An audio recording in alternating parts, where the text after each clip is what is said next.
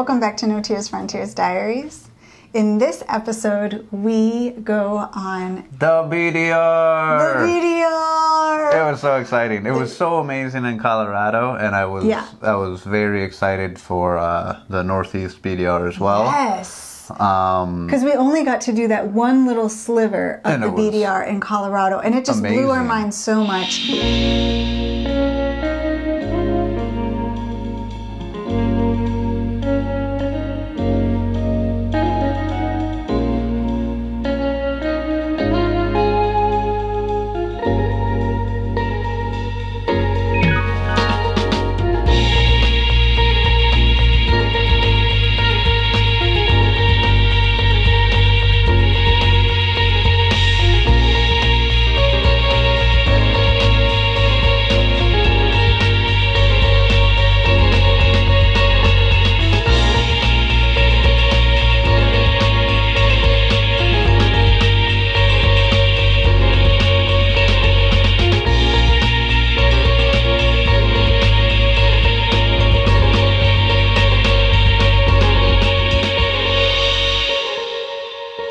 All these people who've done so much of the BDR and people who kind of founded the BDR and what it means to them, and we realized that this is a great thing that America has, are these wonderful roads that have been mapped out for you already. They're free, and you can just have the time of your life going and seeing the beautiful scenery of these roads. And so we really wanted to check out the newest BDR, and that was the Northeast BDR, which stands for Backcountry Discovery Route. And so this was going to be the first day. The BDR in the Northeast goes... It crisscrosses through a whole bunch of states. Yeah, but a lot. It starts right at the border of Pennsylvania and New York. Yeah. And then it just zigzags across the Delaware River a couple times. And then... It goes a little bit into Connecticut, it goes through Massachusetts, it goes through Vermont and New Hampshire, and into Maine, and it ends almost at the Canadian border in Maine. And I wanted to do the whole thing because I was super excited. There are a couple spots that are kind of tricky, but the cool thing is on the maps that you can look at on your phone, everything is free. Really awesome resource. Yeah. But it gives you alternative routes if things are kind of sketchy. It will tell you level 1, 2, 3. Yeah. And there's ways to avoid some really of the nastier sections. But we were assured that we would be able to do 90% of it, 99% of it just fine. And of course there'd be tricky parts, but nothing that we hadn't experienced in South America and places like that. Yeah, so we were just completely excited. I was a little bit nervous about the tricky sections, but I'm always a little bit nervous. Yeah. I'm a bit of a worrier sometimes, and I over-worry things sometimes too much, but mostly I was excited. And Tim was just, I think, 110% excited. Yeah. So we started off at this campground, Pinecrest Campground, that was an RV park, but they'd allowed us to camp on the lawn. Yeah. And it was very nice. And we packed up that morning. It was a little cloudy and slightly drizzly, and it was getting to be a bit cold. So today we're going to tackle the Northeastern BDR. Yay! Just packing up to go. It's a nice crisp morning, but it does look like there's some blue to the sky. Maybe not. But I'm hoping it won't be completely cloudy and rainy today. And the temperature is really nice, even though it's in the fall. So we're really looking forward to some fall colors.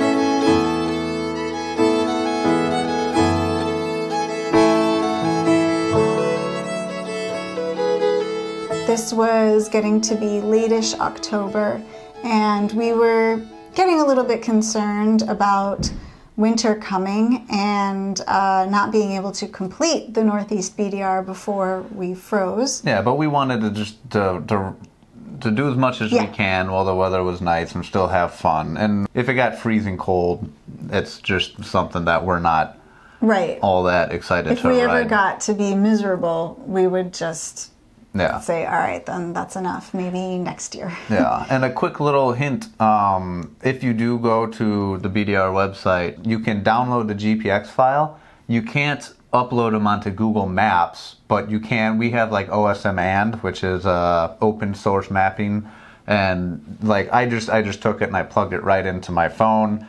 There's a little line and an arrow that said "Go have fun," and I followed that line. We'll link these things in the description below. Yeah, but it's just it's really, there's a lot of twists and turns, and there's a lot of navigating on and off major roads, onto back roads, so it could be kind of difficult to track yourself. So there are GPX files for you to utilize. And it starts in Hancock. We left the campground and went to Hancock, New York, which is very close to the Pennsylvania border.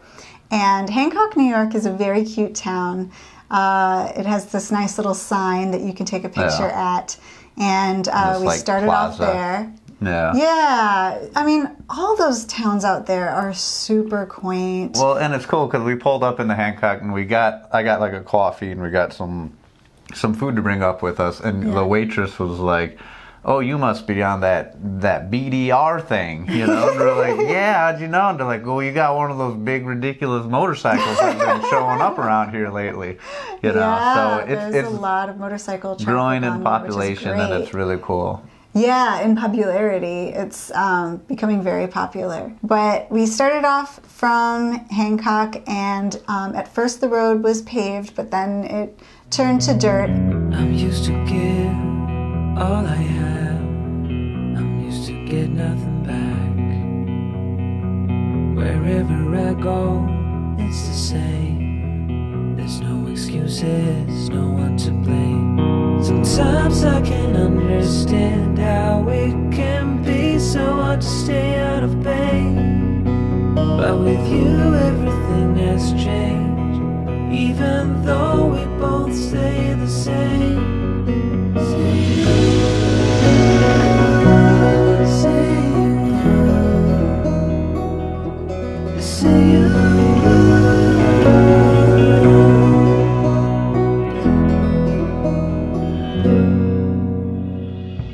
But no matter what, it was beautiful and just a really nice, smooth experience, especially in the beginning. They did a good job of routing the pieces together, from kind of, you know, the back roads to twisty pavement that connects to more, you know, the difficult roads, if you will. But it's not all one road. It's like little pieces that have been kind of tied together. And sometimes to tie them together, you have to go on more major roads. But as soon as we pulled onto our first section of like gravel, it was just, the colors were popping. It felt like we were in one of those weird like little like English shows where this like a tunnel of foliage, and it was so just amazing because the leaves were falling from the trees like snowflakes. They were just fluttering through the air. There were these light breezes, and every once in a while the breeze would pick up and they would just come tumbling down out of the trees. And, you're just riding kind of slowly through it all. Would you call me on the midnight train? Would you come over when nothing's right? Hold me tight in the rain, even as we're having a fight. Say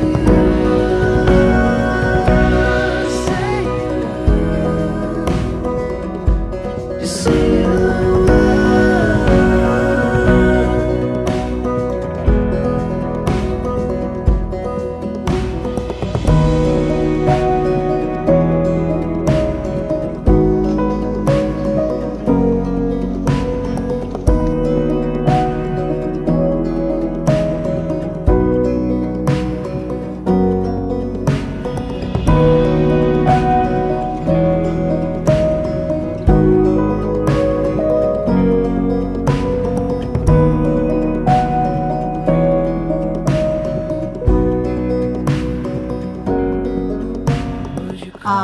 and there's this beautiful bedrock that would line the roads sometimes, and it would be covered in moss, like this rich, rich green moss, and these ferns. It was just like really, really beautiful, these spindly ferns that we just don't get ferns like that in the Midwest, I don't think. It was a very different type of forest from what you find in some other parts of the country. So for us, that was really cool. Yeah. We had never been to the Northeast on a motorcycle before. But we will be again and again and again, spoiler alert. So cool. And it had just rained a couple days before, if not the day prior, and like there's all these puddles in the middle of the road, you know, and like whatever. I'm a little kid at heart, so I just splashed through them and they, you know, and then I'd make Marissa jump off because some of them are deeper, and you get that really cool little, you know, effect. And, we don't mind getting dirty sometimes. No, it was amazing. But, yeah, it was fun. Yeah, and on some of the dirt roads and once the terrain got a little bit more difficult, and there were some places where there's like trenches from like car tires and stuff as they try to go uphill. But as beautiful as the leaves were as riding on, and it was just this whole blissful moment, the leaves hide so much stuff, and it was just like, you know, you'd hit stuff. That was a problem, because we did come across some sections that were a little tricky, just a little bit technical, and you know, it probably wouldn't have been so bad if it wasn't for the leaves. The leaves were covering up what was below the tires, and so they were kind of like biggish loose rocks, and it wasn't terribly steep or anything. Well, and the cars can drive down a lot of these sections too, and like ATVs and stuff, they zip along and have fun, and they just make these ruts, which, you know, share the road, you know, respect everything. I'm not saying that, you know, no one should be on there except motorcycles, but you know, like sometimes they're a little bit more aggressive with their riding style, and they leave deep ruts, and the leaves just, you know, make that deep rut invisible, and then I find myself in one and can't get out of one because I don't know what's going on. But a little challenging, and when it goes down and back uphill, it's all torn up, and I have to like just kind of be on the right side going down, pumping the brakes nice and slow. Yeah, those leaves can be really slippery when you're going downhill, especially if they were wet from the rains that had just happened.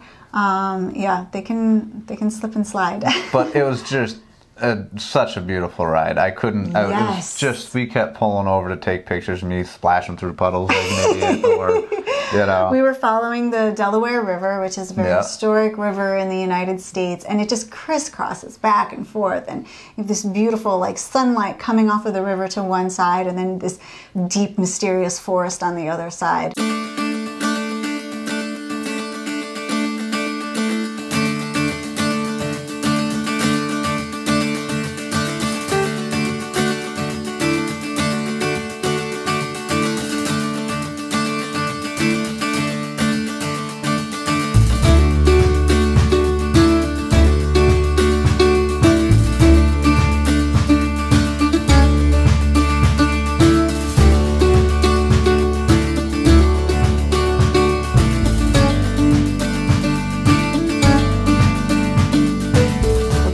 Be these stands of birch trees that have the white bark, and then they've got those bright yellow leaves in the fall. Just stunning, really, really beautiful.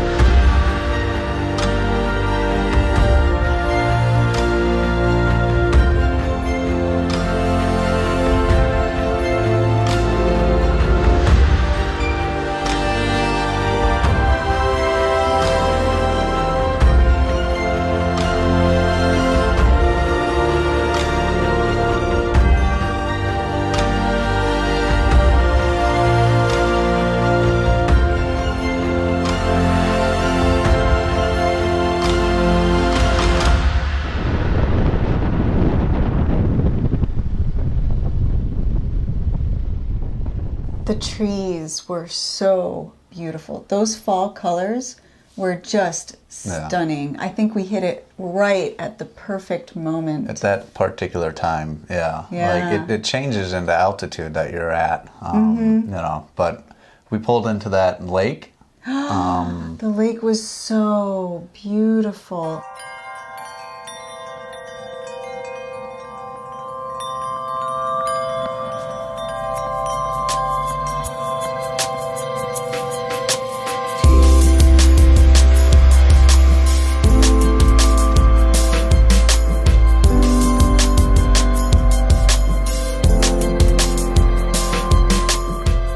So it was called Rust Gray Lake, and it was this lake of, it wasn't really a lake, I guess it's a pond, of still reflective water, almost like a mirror. But the trees that surrounded it were just in full blast of their colors, and the lake was just so placid that all the colors were reflecting back off of it. We got some amazing pictures. I jumped off the bike and took 1,000 pictures that I could because it was just absolutely beautiful. Something that I love about that is that it was such a fleeting moment and we just happened to catch it. I mean, I'm sure the pond is beautiful at all times of the year, but that one moment with the fall colors and the trees just kind of lit up in those oranges and reds and yellows and with some green leaves mixed in, it was just divine. It was divine, but it was also very temporary. Yeah. And I think that's part of what made it so special. Just knowing that it was not going to be like that probably 2 days from now. Yeah, or 2 days before it wasn't. Yeah. You know? And that's what a lot of fun about riding around the world or the States or your own town. You know, you find all these hidden little gems that are there just for you sometimes, and it's all about the moment. Yes, it's all about the moment. So the afternoon was waning down into evening, and we knew that we needed to find a place to camp, even though we were not as far along down the BDR as we had originally planned because we stopped so often to take pictures, and we were just enjoying ourselves. We had to change plans. But you found a place. It's always on the fly, and I use iOverlander a lot, and I'll have like 6 hours and away versus 5 hours versus oh my god it rained. So I'll just kind of have some different options. We came to Bear Spring Mountain Wildlife Area, and they had a campground there, and it was a beautiful area to camp. The campground even had places for horses. Yeah, little horse stalls and like little horse trails that went through into the scenery. So this is our campsite for tonight. We're in the state of New York. It's really nice. There's a little river down that way and little pit toilets. That's all you need in life, right? Little river, forest, shade, and beautiful scenery and pit toilets. And pectorals. Pit toilets. Oh. But it's like nothing was. It had like little. If you want to camp here, pay at the main place down the street, like which was like 4 miles away or whatever. And I said I don't want to break any stupid rules and have some sheriff wake us up in the middle of the night. Right. Of course, we want to pay. And so we rode down to the main campground just as this woman was closing the gate, and literally for the season, she was like, "No, there's no more camping here." I said, well, I just wanted to pay for the place down the street. She says, oh, you can camp there for free. And so we were like, bonus. And so we rode back and set up the tent under these big, gorgeous trees. But there was a little creek right next to it. Yeah. And you had your little pit toilets and your area to camp in of nice grass, picnic tables. That's it. Right across the street was like an apple orchard or something. Yeah, an old, unkept apple orchard. Yeah, it wasn't in the healthiest state, but it was, a little Scooby-Doo mystery field across the street. Covered like in really lichen and Yeah. stuff. No, it was really, really pretty. And we had a very peaceful night. Just totally happy about the day that we just had and super excited for the next day. Unfortunately, because, our plans had been to do as much of the BDR as possible, even, finishing it all the way up to Canada Yes. through Maine. But in our next episode, you will see that things do not go to plan, and we have an interesting thing. Is it the bike that sucks? Do we get into an argument? The relationship on edge? What could it be? Do we get eaten by bears? Yeah, it's What probably could the it bike be? sucks. It's probably the most, obvious answer. But it could be anything. It could be we got eaten by bears. So stay tuned. Stay tuned for the next episode. And I hope you liked this one. If you did, please give us a big thumbs up and hit the subscribe button below, as well as the little notification bell, so that you can be notified of our next episode, which will be more about these crazy adventures that we have on the Northeast BDR. And thank you so much for watching. Thanks, everybody. Bye. Stay safe.